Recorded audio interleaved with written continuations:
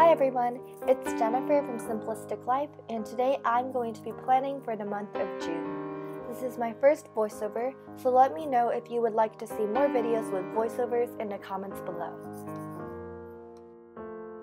So I'm starting off with my June cover page, and I decided to go with the feather theme since I've never seen anything like this before, and here I am just sketching out some feathers in pencil.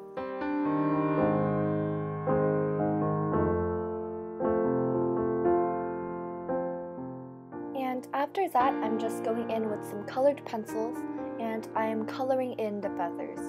And as you can see, I decided to use soft pastel colors to brighten up the theme.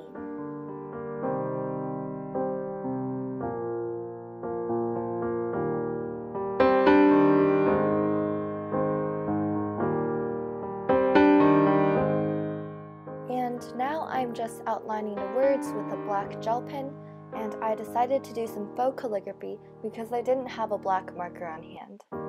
Now I'm moving on to my monthly spread, and I'm drawing a small calendar in the corner, and you can see that I am struggling to make it straight since my notebook does not have lines. And after that, I'm writing out the days of the month and filling it in with some important dates.